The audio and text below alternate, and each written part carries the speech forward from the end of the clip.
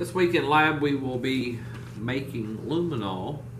Luminol is a very versatile compound that exhibits chemiluminescence with the appropriate oxidant. It will glow a bright blue color. It's often used at crime scenes to detect the presence of blood.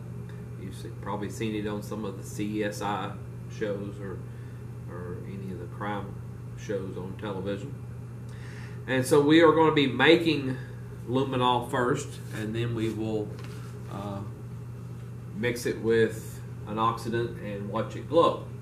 Let's first look at how luminol is prepared in the lab. We are going to start with 3 nitrophthalic acid.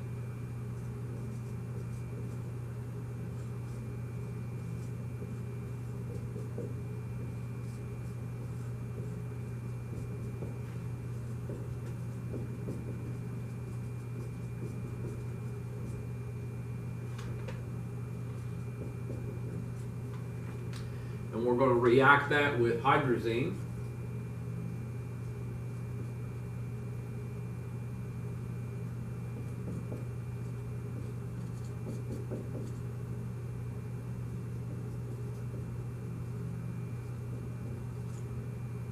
And we'll do this with some heat.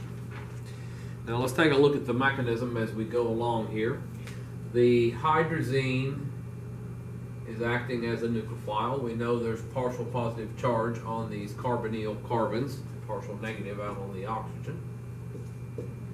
So the lone pair on the nitrogen is attracted to that partial positive charge. We will get an attack at the carbonyl and kick the electrons up onto the oxygen. Now we have 2 nitrogens, we also have 2 carbonyls. So the same thing happens with the other nitrogen. It attacks the other carbonyl.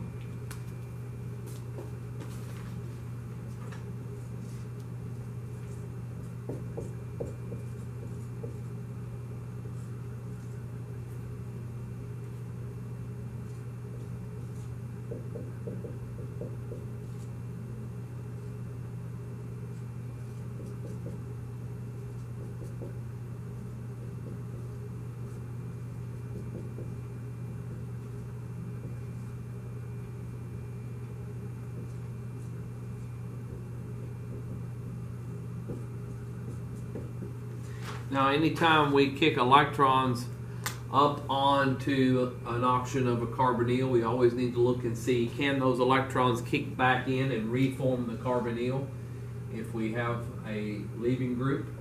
And so we can kick off the OH. You can go ahead and move the proton over first. I'm going to just kick the OH off and then get the proton. Either way is fine. We'll see that here in just a moment. So we get our carbonyl group back. We have an extra proton on the nitrogen, on both of those nitrogens. And we have just kicked off an OH group off both of those carbonyls. Now, that's a strong base that's going to pull off the proton. Nitrogen.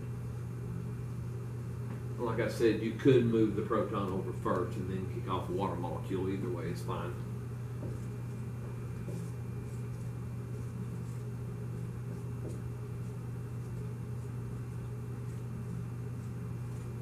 So now we're neutral.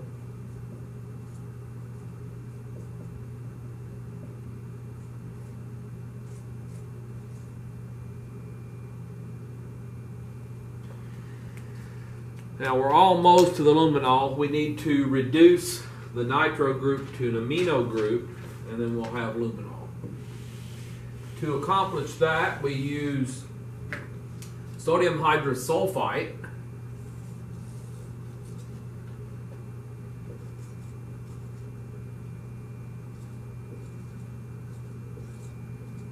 This is the formula for sodium hydrosulfite.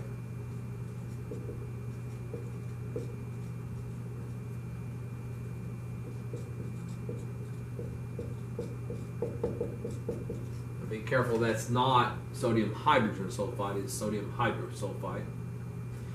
This is a reducing reagent, and it will reduce the nitro group to an amine. So this is a reduction. Reduces that nitro group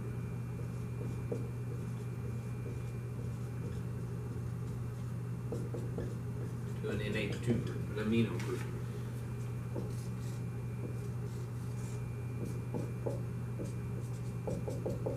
The mechanism is not understood for how that happens, so I'm not going to show you the mechanism for that step.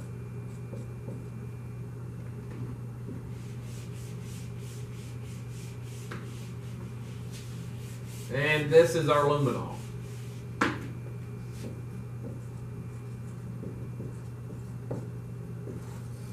we have made the luminol. Now, luminol itself is just a yellow color. It's not going to glow on its own. We need to put in an oxidant to to make the luminol glow. So let's look at the glowing process here.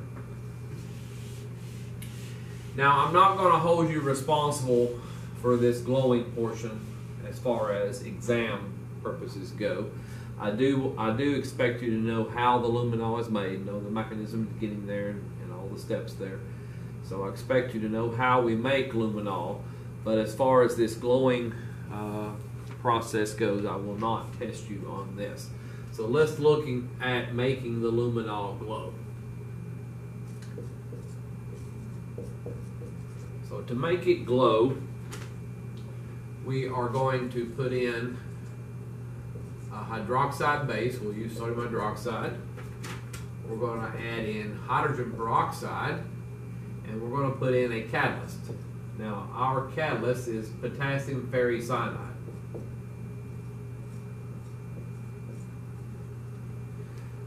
Iron is one of the things that will catalyze the oxidation process here and catalyze the reaction. So when they spray luminol around at a crime scene, it's the iron that's in the blood, in the hemoglobin, that is catalyzing it. But we're going to use potassium ferricyanide instead of using blood.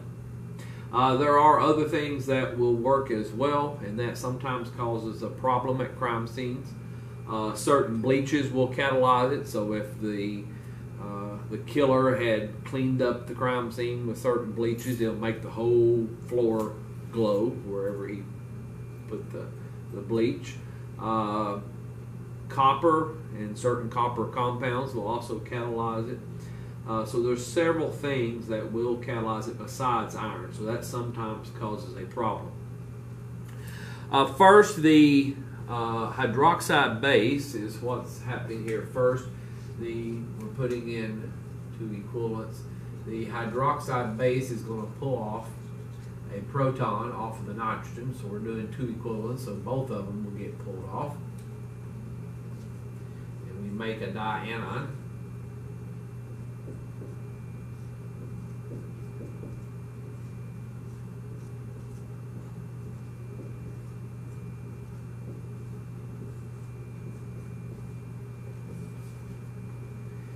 The hydrogen peroxide and the potassium ferricyanide again acts as an oxidant. This will break apart hydrogen peroxide and make oxygen.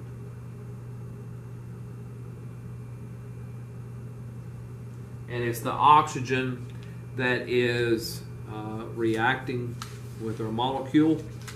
That's going to be doing the oxidation.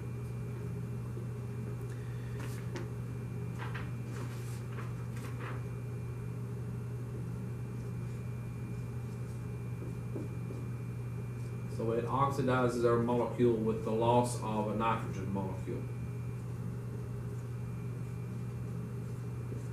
So we can see we increase the oxygen content, so that is an oxidation. And we also get a nitrogen molecule that will, of course that's a gas, and that bubbles out. Now when this forms in an excited state, a triplet excited state.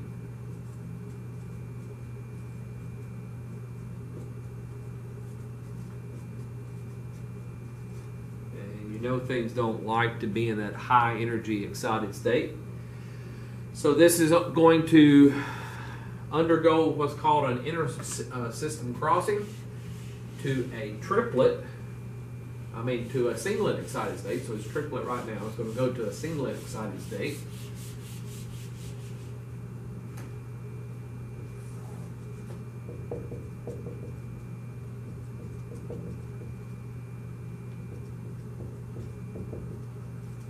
Triplet is where electrons are aligned. You know, electrons like to be paired up.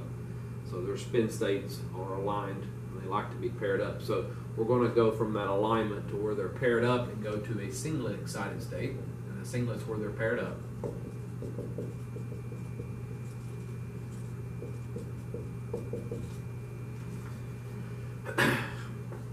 And then it will go from that singlet excited state to the ground state.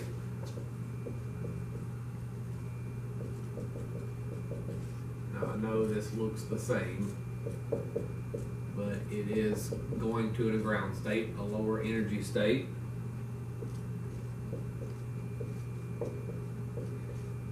Now you went from high energy excited state to the ground state, low energy ground state. When many molecules do that, when they go from high energy to low energy, oftentimes you're giving off that energy, and most of the time it's given off as heat. But there's a few compounds, like luminol, that gives it off as light. And so we get light here that is produced. It's giving off that energy in the form of light. That's the chemiluminescence. Now the light that it's giving off is happens to be 425 nanometers. And so that's going to be a blue color that we will see when it glows. So that's our lab this week. Like I said, you are responsible for what I presented there of making the luminol itself, but I will not test you over this glowing process. So that's our lab this week. It's a good, nice, fun lab. It is a lengthy lab, so if you have any questions as we go along, please ask. It is a very lengthy lab. It will take most of the lab period.